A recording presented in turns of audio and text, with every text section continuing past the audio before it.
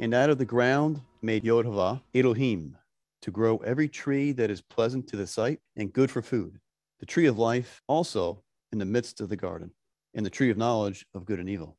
So we see these two trees talked about in the Genesis chapter 2, talking about them being in the garden. And you hear scholars and people that study the Bible trying to find this Garden of Eden, its origin, where Adam and Eve came from, and these two trees. And they assume it's in the Middle East by the different symbolisms that are in the Bible. But truly, they have forgotten themselves, because these two trees in Eden is within us. They are representations of divinity, something that we have to build within. It is a representation of the being. And when I mean the being, I'm talking about our inner God, our innermost. So one of the best tools we have in order to know ourselves, in order to know the tree of life, and to be practical about it, is to use meditation. Meditation is the most powerful tool we have in order to transform ourselves, to know divinity. In Patanjali's Yoga Sutras, as we learned in the last lecture, meditation is dhyana in the Ashtanga Yoga, the 8 steps. Dhya means to see. So we're seeing here, this is a type of perception. It's a level of consciousness. So if we want to see, we have to change our perception. And the tool that we can use to do that is meditation. So there's a quote by Samael Aun Weor that says, "It is completely impossible to experience the being, the innermost, the reality, or our inner God, without becoming true technical and scientific masters with the mysterious science of called meditation." So you see here, he's saying that we have to be masters of meditation if we want to experience the being or divinity or reality. Now, this type of mastery is not something we're going to get in a weekend, in a few months, or even a few years. It's a lifetime of work, but it is possible. The being is represented by what is called in the Bible the tree of life. That tree of life is a map of reality at our states of consciousness or our states of being. It shows all the different subtleties and densities of energy and matter. Each one of these spheres that you see is called a sephiroth. It's also a representation of the universe, but it can be representation of us within. Represents the spinal column, as you see in the picture. We ourselves are located on this map at Malkuth, which is the physicality, or the physical world. To think that we can reach God just through the physicality is taking a perspective of an atheist or materialist. Many people who study religion stop there, and then they look for it without, just in the physical. But really, if we examine ourselves, we'll see that we are much less in the physical than we are actually in the physicality. We're all within our thoughts and emotions at all times. If we're watching TV, that takes us out of our body and just is in our thoughts and emotions. We forget about our body in those moments, which is not good. We're not actually aware. But it proves a point that the thoughts cannot be grabbed. We cannot see them, can't smell them, hear them, or taste them. We can sense them. Same thing with feelings we have in the heart. We can feel an emotion, but in a sense, which affects the physical body. But it's really the emotion that comes first and then affects the physical body. It's something that we sense. Same thing with energy. If we have energy in the body, we can feel that we have a lot of energy. And we can direct that energy with willpower, which can affect our physical world, but as well as the internal worlds, our spiritual development. Same thing happens with divinity. We can sense divinity. We can sense a type of intuition. So when we're very relaxed in meditation, that mind becomes reflective, and we can, with the energy is calm, the emotion and the thoughts are calm, we can see or sense types of intuition, types of divinity. And that's the connection that we're looking for. Without that connection, we're going in much of humanity's direction, where much of them don't care about their spiritual development or divinity, or they don't know how or what to do. And that's why the whole world is really going mad. We have to keep ourselves equilibrated and to work with divinity, to have that connection. And one of the ways we do that is through knowing the tree of life, and to meditate is one of our greatest tools. So what we really need, what we're talking about, is we need some sort of transformation.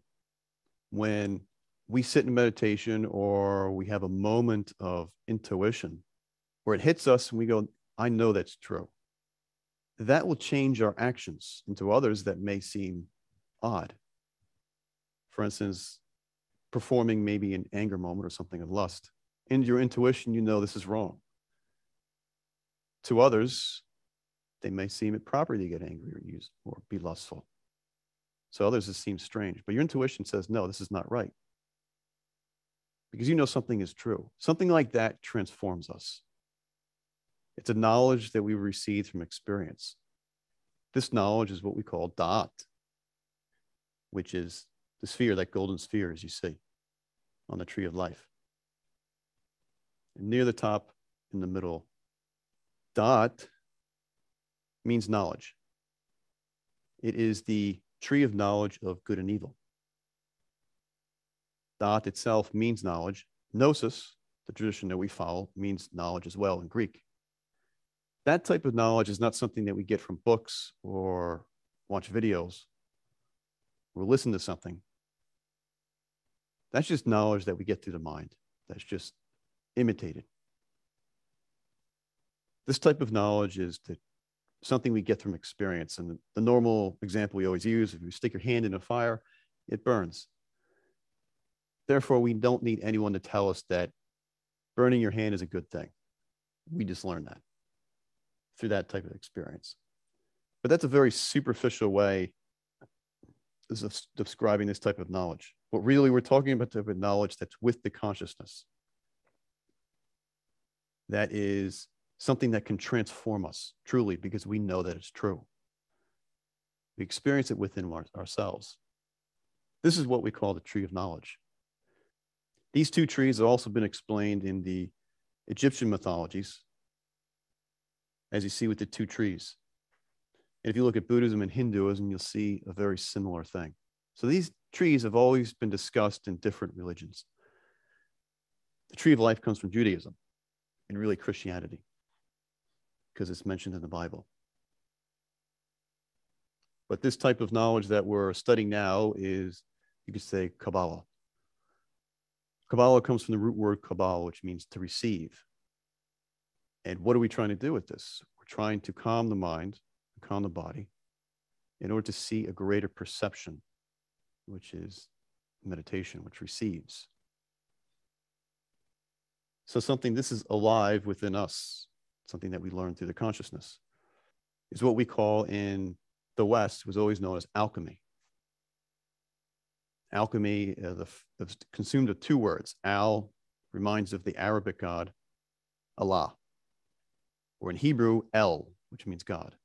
The of Chem means to forge or to cast metal. So alchemy is someone that is fusing themselves or casting themselves with God. Eastern tradition, this is known as Tantra, or a continuum or unbroken stream, a continuum of vital energy that supports the organism and is never unbroken. Or you could say where we harness vital energy in order to transform ourselves, or the practitioner. And in esoteric psychology, this is known as the transformation of impressions. And we use all three of these terms in Gnosis, so sometimes you'll see them interchanged. The transformation of impressions is probably makes the most sense to the English language. We've probably all heard these terms. In Malkuth, the transformation of impressions, what we're doing is you say becoming.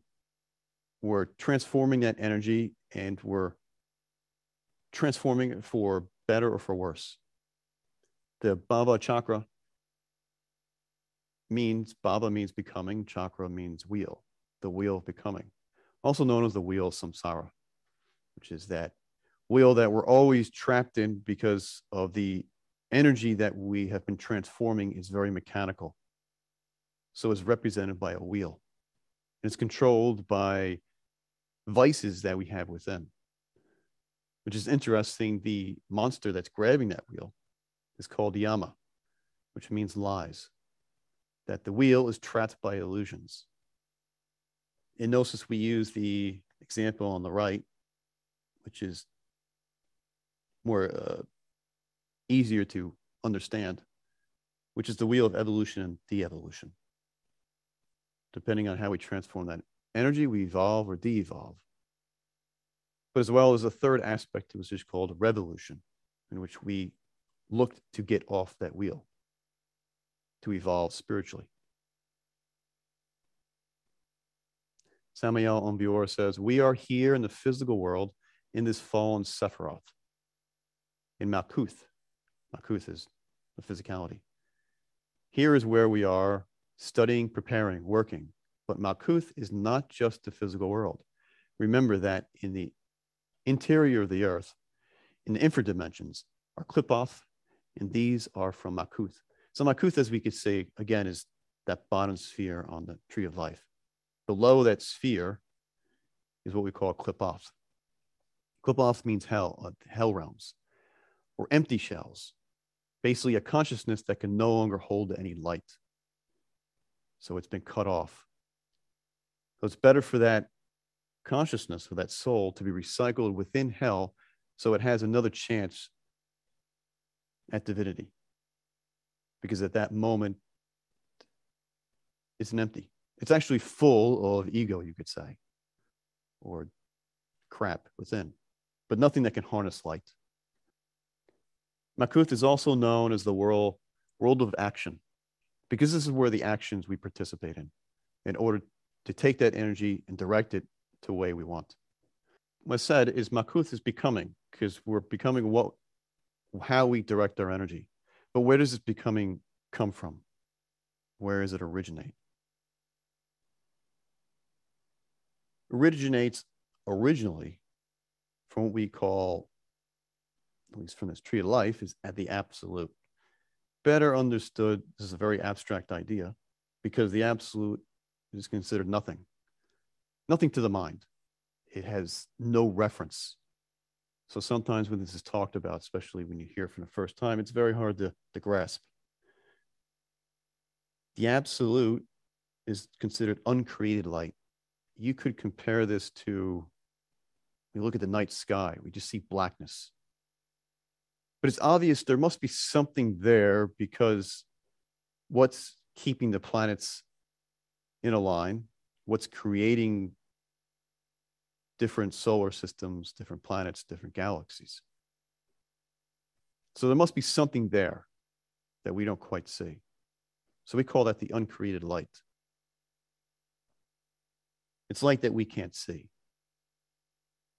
But out of that light comes a manifestation. You could say the sun, a very pure light that comes out of the darkness. This is always known as Keter, or our Father, the Father. That light descends down out of love, that Christic force, into the Son, Chokmah. And it continues into Binah, the Holy Spirit. Obviously, this is known as the Holy Trinity. Also known on the tree of life as the world of Atziluth, the archetypes. It's called the archetypes because that energy has the architecture to build the rest of the tree of life, but is not in manifestation yet. And this is defined right in the Bible. It says, in the beginning, God created the heavens and the earth. That first statement, the first line in the Genesis. If you break this down in Hebrew, in the beginning, what is the beginning? The beginning is the absolute. So it says the beginning created, then God created. So it's a little, the English translation is not exact. So in the beginning created, Elohim, which is God in Hebrew. But again, if we look at the Hebrew translation, Elohim is broken down into words. El, which means God. Eloah means goddesses. So goddesses, gods and goddesses. Also, if you expand that a little bit, God and goddesses of the sea. So Elohim, that manifestation from the beginning, from that uncreated light, has everything it needs to create the tree of life. It's showing that God is a duality of male and female. You can see sometimes this tree of this Trinity can also be called the Father. And many of these things, these names can be interchanged. If you break this down, and if you read the Hebrew, it's more exact, but we're not going to get into that into this lecture. Just note that the Father can be also known as the Trinity, because really the Trinity is 3 in 1, 1 in 3, or monotheistic, polytheistic, meaning there is multiplicity in the unity, or unity in the multiplicity. It says, our authentic being in his essential roots is the Ancient of the Days. He is the Father in us. He is our true being. So the Ancient of the Days in the Bible is Keter, the Father. Second logos, Chokmah, is love. This is considered the Christ, Son. Agnus Dei, the immolated Lamb. It is the fire that burns since the beginning of the world in all creation. For our salvation, Chokmah is fire and underlines the depth of all organic and inorganic matter. The Holy Spirit enfolds itself into the ineffable woman. She is divine mother. She is dressed in white tunic, in a blue mantle. The Holy Spirit is Shiva, divine spouse of Shakti, divine mother Kundalini. In the Bible, this is always known as the Holy Mary. So this energy descends down into our physicality and the vitality that we have, the energy we have within. It's what sustains life. It's what creates life. That energy created the archetypes above. As well, it creates us physically, gives us energy, sustains us. That energy descends into the body and stimulates what we call the 3 brains. It's the tools that we use in order to transform energy. We have the intellect, which is the brain. So the intellectual brain. We have the emotional brain, which relates to the heart and the nervous system. And as well, we have the motor, instinctual, sexual center, which relates with the spinal column. Each one of these relates with the spheres on the left.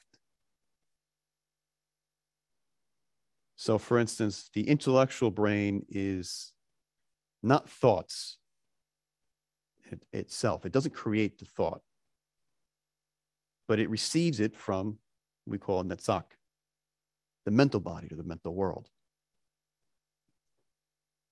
The emotion is not the emotion. It doesn't create the emotion, but it receives it from what we call hod, or the astral body.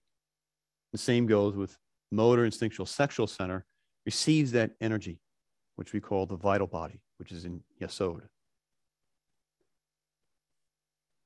So to give an example of how this works, for instance, when I was young, I was always afraid of dogs because my next door neighbor had hunting Dalmatian dogs, and I was nearly as tall as they were. And they were quite aggressive and freaked me out. So I was quite fearful from dogs when I was little, even when I got older. Even when I saw a dog and it was friendly, I wanted nothing to do with it. What was happening there was I had an impression when I was young, saw it through my eyes, into the brain and the emotion. It was imprinted, that image, into the mental body and the astral body, or you could say the emotional body. So it was imprinted in my mentality and emotion. So when I saw a dog, even if the thing was very friendly, I saw a dog when in my mind, it sent that image and matched it up within the mental body, the astral body, and it brought back emotions and thoughts. And therefore, then it received in my brain and the heart, and I reacted mechanically to it. The initial reaction was fear, to get out of there. And this made no sense if you saw a dog that was very friendly. But for me, this did because of that experience. Later on, I noticed that a lot of dogs are friendly, and you could tell the difference. So when I initially saw dogs, there wasn't always an initial fear. But once I noticed that, it's like, no, there's no reason to be fearful. So I was transforming that energy, and then it gets reflected back into the mental body as well as the astral or the emotional body, therefore transforming that impression. So our bodies are really reflectors of energy and transformers of them. This makes sense when we say mechanicity. We talk about makuth as the world of action. That energy comes here and we act mechanically and we react.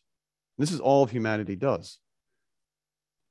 They think they are performing actions, but really they're reacting with what's inside. And the only way to change that is to transform that energy.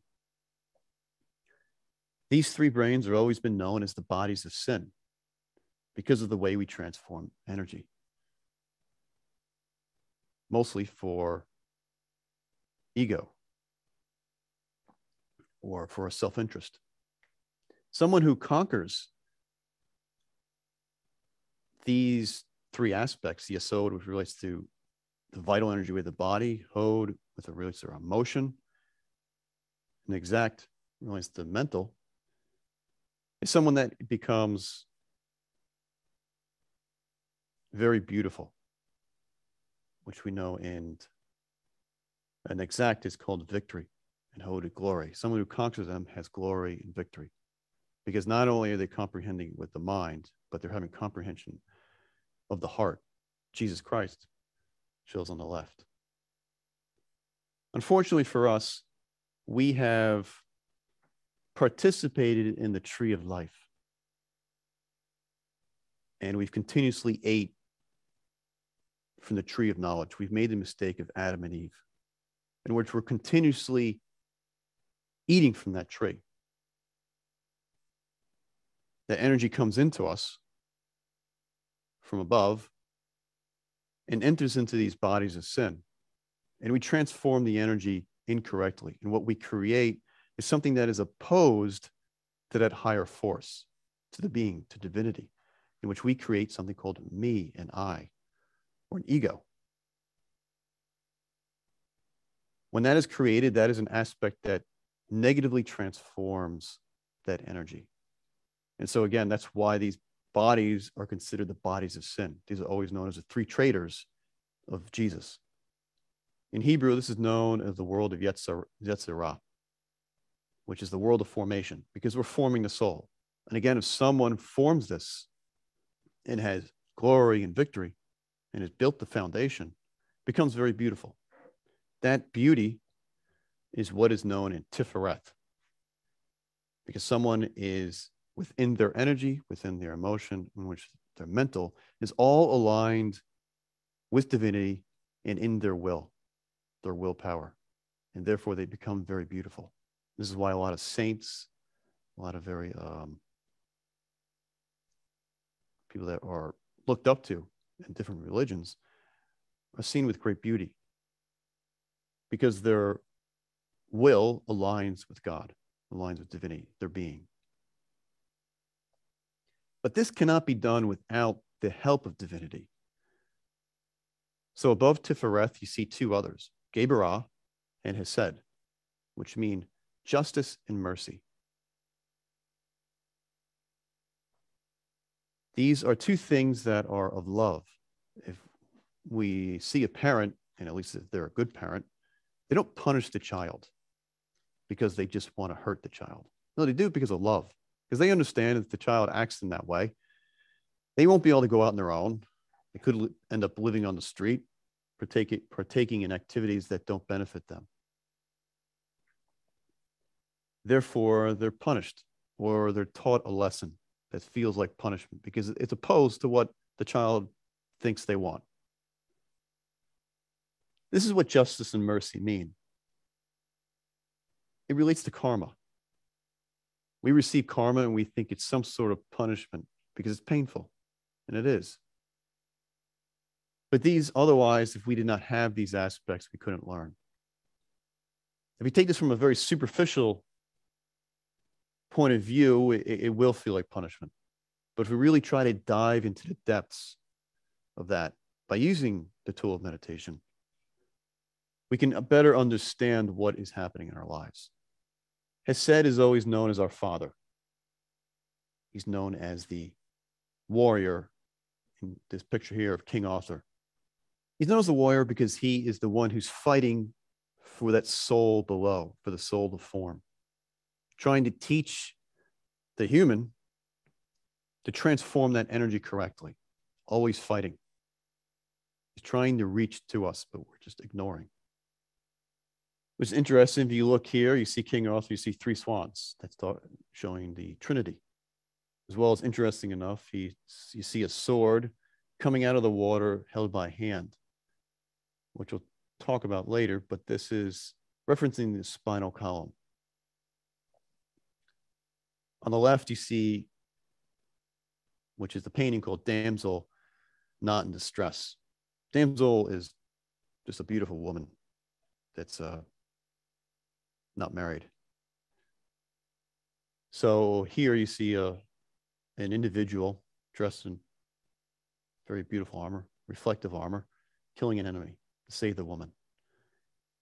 That person in the armor killing the enemy is known as the human soul, Tifereth. It's showing great beauty because it's that armor is showing great beauty and reflectiveness. Showing that person has perfected the bodies below. It has now reached Tifereth. It has had victory. It has conquered the ego, those psychological aggregates that we have in order to rescue his consciousness, or in this instance, the divine soul, Geburah. Geburah is shown very beautifully because it's of divinity. Now, in these aspects here, I would get this, as you get higher up in this tree, all this becomes less intellectual and becomes more intuitive. And even speaking about this myself, it's hard to put this stuff in words because this is very high level. So if you've ever studied the tree of life, sometimes when you get up to this level, it can be tough to, all right, how does this work? In meditation, it may make sense, but to put into words, it's always hard to explain. This is described in the Bible, this triangle that we see, which is known as the world of Bria, which is the world of creation. Because above this, we see is the archetypes. The Father puts them into activity and creates below, puts that light into activity. It says in the Bible, and God said, let there be light, and the light was. That light is descending down, creating. And then that creation below has formation. There's form of the soul. In order for that soul to completely form, it needs action. And those 4 worlds that we talked about. Now, the most important part of the tree is in any building, if you don't have a sound foundation, if you don't put the building blocks and make them level, make them solid in the ground, the building's going to sink, it'll be awkward, it'll fall down. So we always need a good foundation. That is, without a doubt, the most important. That foundation is always known as Yesod. The translation of Yesod is foundation.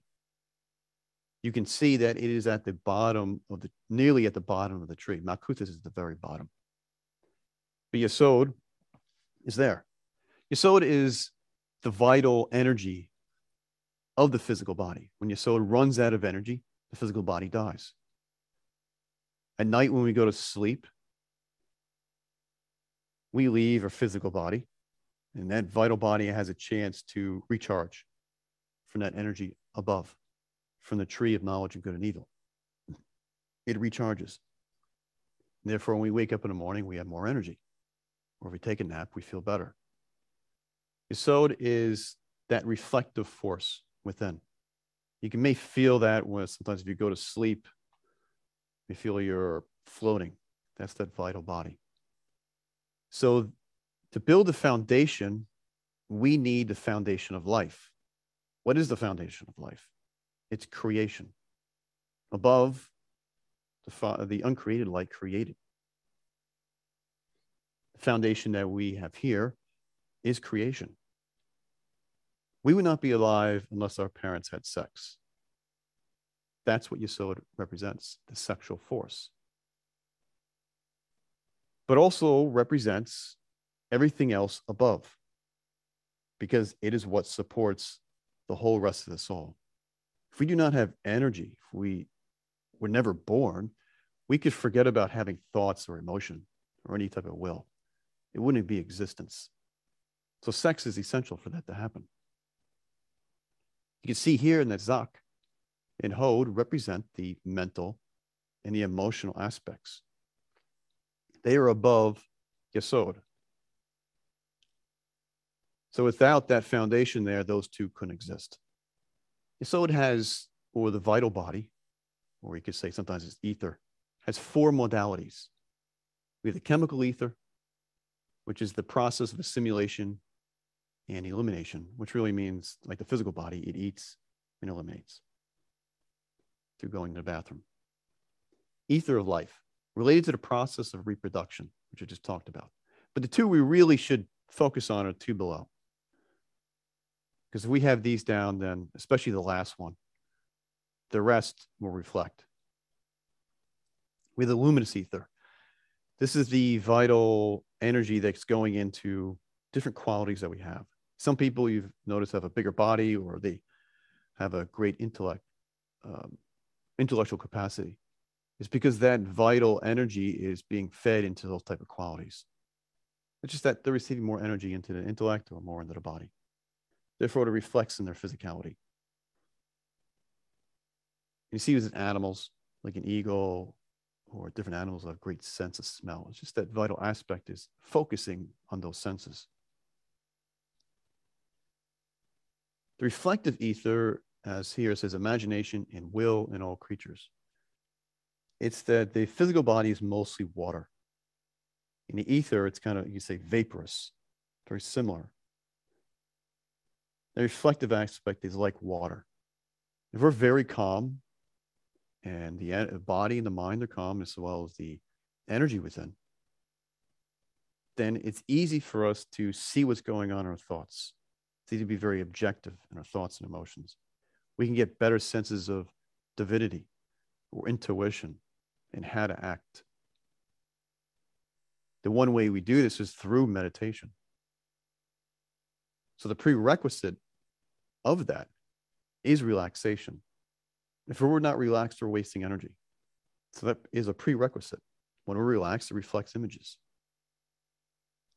Because you see, that reflective quality is reflecting the whole tree of life, because the Yesod is the foundation. So it's reflecting the whole rest of the tree of life. If those waters are as calm as this lake, it reflects the sky perfectly. If we're fidgety, we're moving around, we have waves in the water. Therefore, the body becomes unsettled. We become fidgety. Thoughts are surging. Emotions are surging. And we don't really get any good knowledge. We just know that our minds are crazy. Same thing with the lake. If it has waves, it's not going to reflect the sky. It's going to be very distorted. And this is why a lot of people walk away from meditation, because they sit down and automatically Yesod, the vital body, is reflecting what's in them. And they're like, I can't do this. My friend can do it. I can't do it. That's not true. You have to learn to relax first. So I always tell people, before meditation, learn to relax. Sit in a room. Turn the lights off. Just sit there for 10 minutes. Get rid of the phone. The phone is probably one of the worst things for relaxation and for the mind. It's a complete detriment. Go outside, sit down, look at nature. Just get relaxed. Get used of that habit of how to relax. Teaching meditation, one of the things that astounded me was how little people know how to sit down and just relax. I found that astounding when I first did it. But that is the very, very first step we need. And is a prerequisite before we even think about meditation, before we think about concentration or trying to imagine. We really need to get that down. And with time, it will. And it won't take long. It really won't. If you do it every day for 10 minutes, just trying to relax, it'll expand. Before you know it, you're sitting longer. Before you know it, you're actually having concentration when you're not even trying. But if you want to push further, we have to work on our concentration. You have to work on imagination, which we talked about. Just talked about on the site. You can look at Meditation Essentials on the website, and it'll talk much about this. So that reflective, we'll see the reflectiveness in the mind and the emotion. And that mirror, when it's calm, will be able to even get signals from divinity. So how do we work with the vital energy? The basic aspects that we work with is pranayama, sexual transmutation, runes, mantras, and the rites of rejuvenation, which is related with similar to Tai Chi or yoga in a sense. When I mentioned pranayama and sexual transmutation, this is a representation of the waters, again, the waters of the sexual force. That force, again, like I said, is the creative force of what creates a human body. Everyone knows this. You don't have to be intelligent for that to happen. It's a mechanical force, but it also has intelligence to it. If we really use it intelligently, is to transmute that force. Single person is a pranayama through breathing exercises, where we raise that sexual force. As you see here, the tree of life is aligned up with the spinal column. You have the brain at the top. You see the nervous system there, the central nervous system, coming down the middle column of the tree of life. And it ends at Yesod. It really Yesod and Makuth, which is the vital body and the physical body, are really kind of the same. You can say them as one. So the energy descends down into us. And yes, we have to transform the energy in the mind and as well as emotion.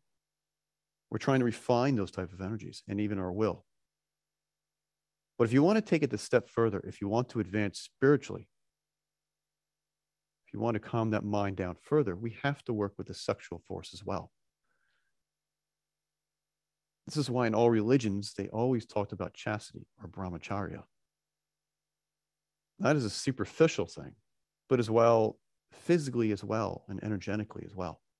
So if we have a spouse, we practice what we call sexual magic or sexual alchemy, where we perform the act of sex without the orgasm, without releasing those fluids.